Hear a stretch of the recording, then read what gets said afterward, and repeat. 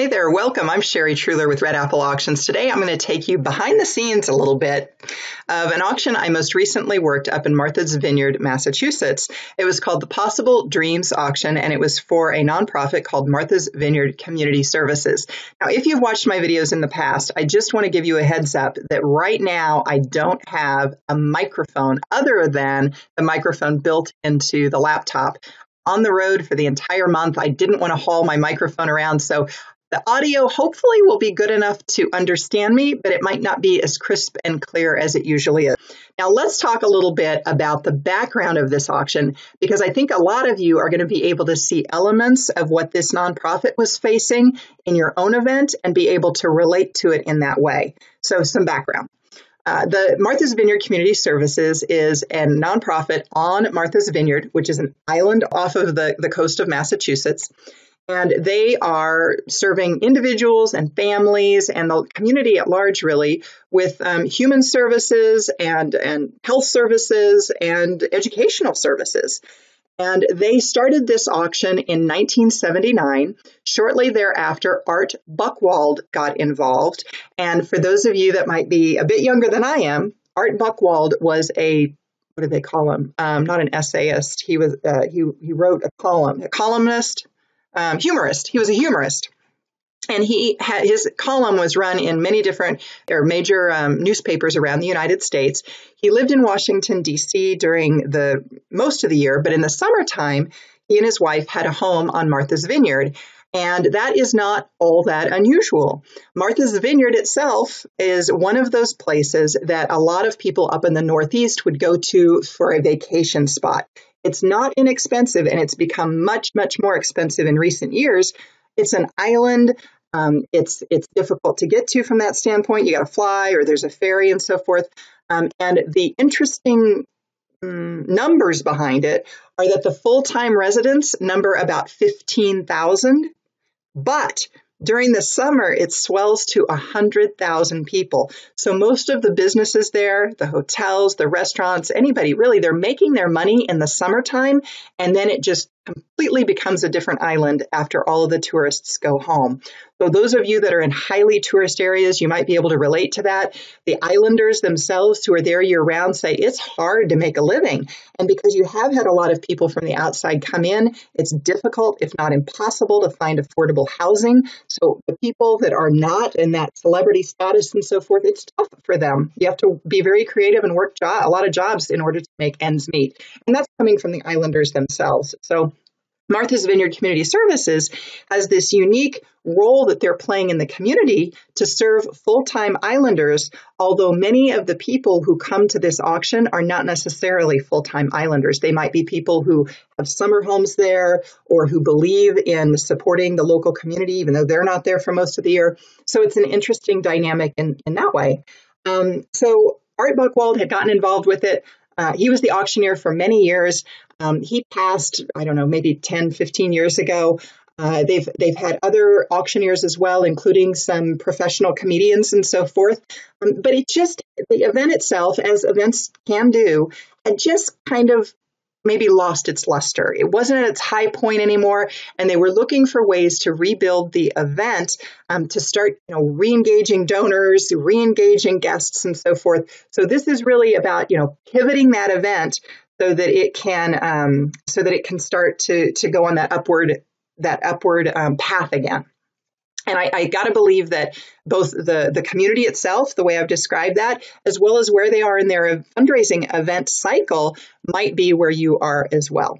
So understanding that, then let's go ahead and kind of dive into this, and I'll show you some of the event from my perspective. Okay. When you go up to Winnetou Resort, which is where this is held on the grounds of Winnetou Resort, you pull into the parking lot on the right-hand side, and then over here on the left-hand side, you can see the registration tent. So you go over there, you get registered, and then if you look back over your left-hand shoulder, you will see this. Three sections to the tent. The far right is where we have kind of the welcome tent, where we have volunteers standing in front of banners that tell the story of Martha's Vineyard Community Services. The middle section here is the silent auction and raffle sales. We've got the bars in there. And then over here on the far left-hand side is where we have the program itself. This is not a sit-down dinner auction. It is an afternoon function where you can have 400 to 700 people come to this, and then a subsection of this group is invited into the resort for dinner. So this is happening, we'll say 3:30, about 6:30 or so, and then some people, a few, are going in for dinner, but this part is not providing a lot of food. It's primarily a bar, some light food, and that's pretty much it. The ticket price for this event is $25. So that kind of gives you a sense of how different this is compared to some other events as well. Let's kind of go into this small tent and see how that's set up. The banners, every one of these banners was talking about a different aspect of Martha's Vineyard Community Services programs. They had a volunteer standing in front of them to engage the guests. Remember, these guests might not be full-time islanders. They don't know all the services being provided. I think it's always important to provide some mission elements in your event and educate. But in this case, it's really important because you've got people who may have no clue as to what the nonprofit is because they're just not around enough to know, right? So right in front of the banners, we had volunteers. Here's a couple of them close up. This is early childhood programs and their disability services. Let's go into the silent auction tent. And I'll give you an overview. Back here on the far side is where they had one of the bars. Over here on the left, they had an oyster station. I'll show you that close up later. These purple vertical displays were the 26 live auction items. The rest of the tables are all silent auction items, except for these two.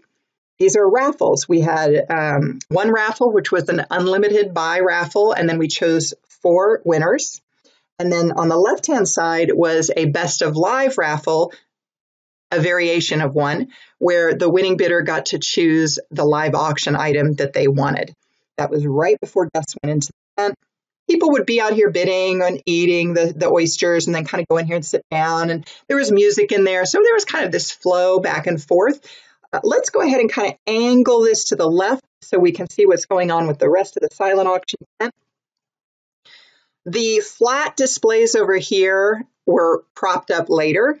These were only horizontal at this point because it was windy. So in the end, they looked like these round tables, which are nice. It's easy with a round table to have good flow of your guests. You can see we've got wooden poles here for the tents. This is important because if you have a storm, you don't want a steel pole, which is a great lightning rod. So they have wooden poles here. Let's zoom in on one of these tables just to show that to you. Great displays. Look at these nice displays. It's large font, easy to read. I can see from way back here that 301 is where you're going to get to go ride in a parade on the float for the pest management company, and you're getting 2 gift cards as well to a restaurant. And that's from way back here. Great font. And what I also like, if we zoom in, we can see that the graphics are supportive of what's being sold. They had paper bid sheets. They were using a software management system. I can't recall who it was. I think I know, but I won't say it unless I verify it. And I'm not going to take the time to verify it. But they were using a software management system, so that was part of it. But we did use paper bid sheets at this event. Here's a couple of unique items. 100 gallons of propane for home delivery. I've never seen that in an auction before. What about this one? 100 gallons of home heating oil.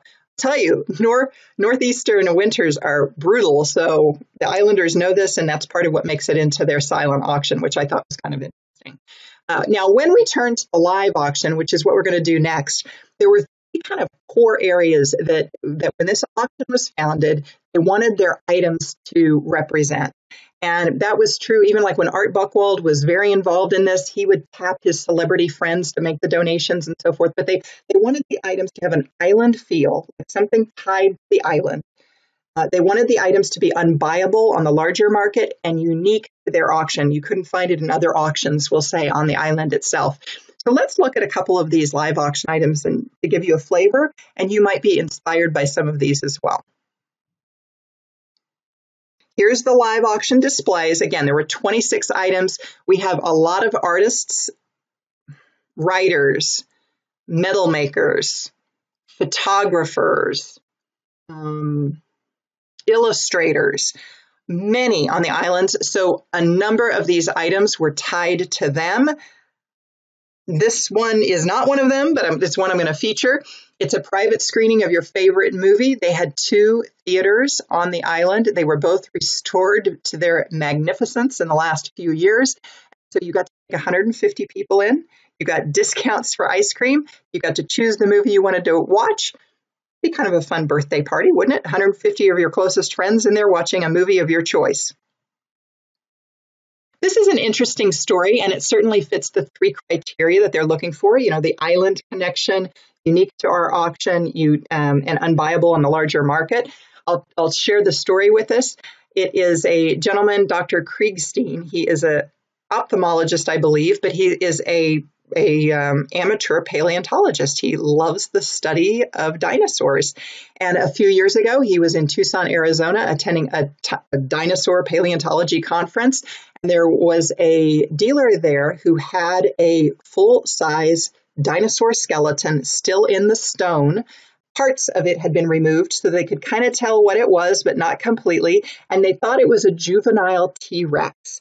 And so he had propositioned Dr. Kriegstein and said, you know, is this something you want to buy?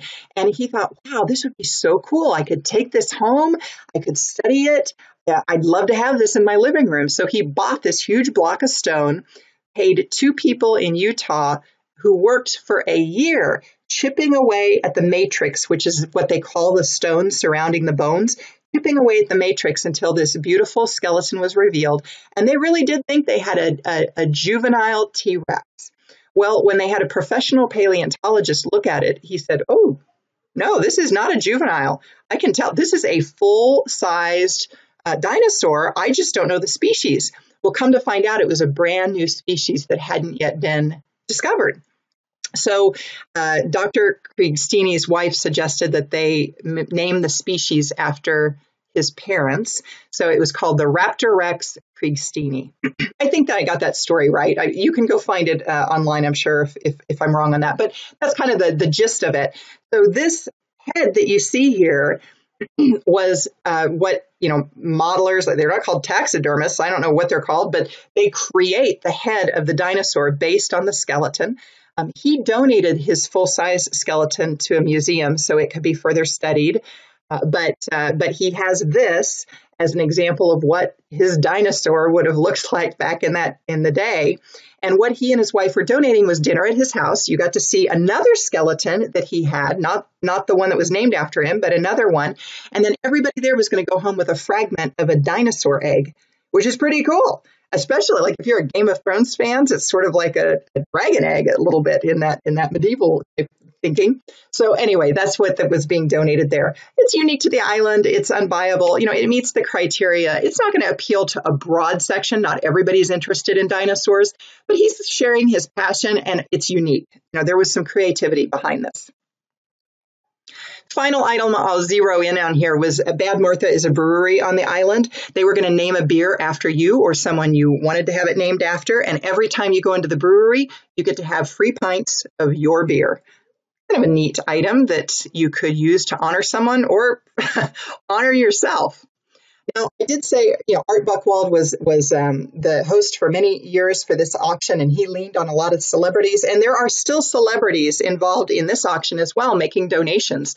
Seth Meyers made a really generous donation to this auction. Peter Simon, who is one of the 4 siblings of the Simon clan, like Simon and Schuster, the most famous would be Carly Simon, but Peter Simon is a well-known photographer. Excellent work. He's got another sister who writes musical scores for Broadway musicals. So the whole family's been really talented. So Peter Simon made a wonderful donation, not only just of spending time with him, but he's even donating proceeds of a recent book that he published to Martha's Vineyard Community Services. So we were able to announce what he'd raised thus far since just May from selling his book as well. The Farrelly brothers, the directors, Peter Farrelly, one half of the Farrelly brothers had made a donation. It was part of a larger package that was being sold there. Tony Shalhoub, who was the actor who played Monk and won some Emmys for that. He was part of that donation. Alan Dershowitz, attorney to the stars and to sports figures, he's part of that donation. So there were a number of other people that were making donations as well as part of this large live auction that were coming in and supporting the nonprofit in that way.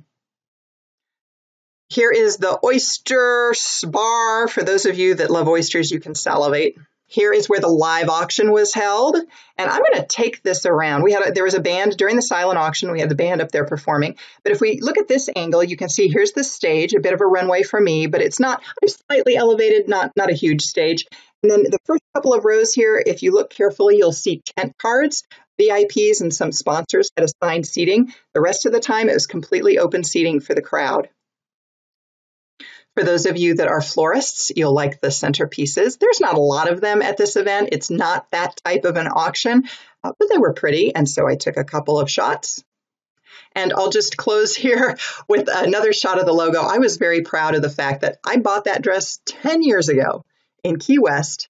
I've not worn it to an auction because it's too casual for an auction. But look at this. Is this a perfect match, that color? It even looks like a sail in my dress. If I would have had this salmon colored in the dress, it would have been like really perfect. But I was pretty proud of the fact that it matched, and it was totally just it just happened that way. So that was kind of fun.